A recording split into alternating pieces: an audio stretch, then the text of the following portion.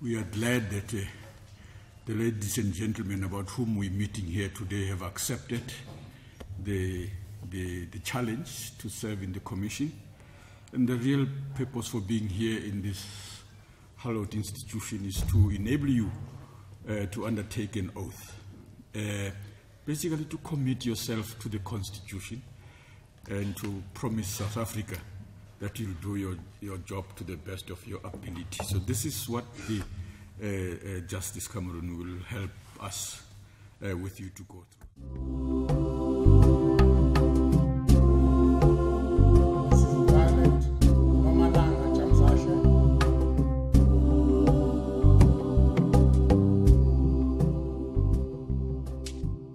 That is why I'm so proud and honored that you have chosen this venue to swear your oaths this morning.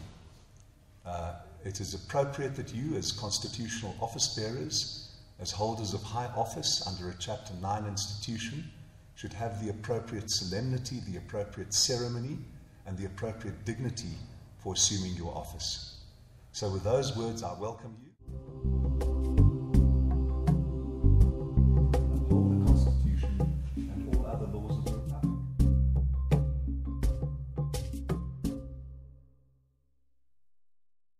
Moments like this for us are absolutely valuable. When together with the judiciary, government and the judiciary, oversee a process of the institutions that we create, undertaking to continue to serve the people of South Africa to the Constitution. This commission is intended to do the kind of work which is not often dramatic, but when done properly, people feel they've been heard, they know they've got a recourse, and in many jurisdictions, it is the absence of institutions such as this that you have many conflicts flaring, often uncontrollably. So the wisdom of those who wrote the Constitution to create an institution such as this one is absolutely correct. We are yet to tell the story of this commission and the work it has done in the past 20 years.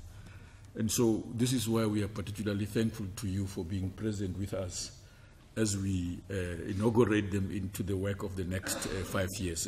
Thank you very much.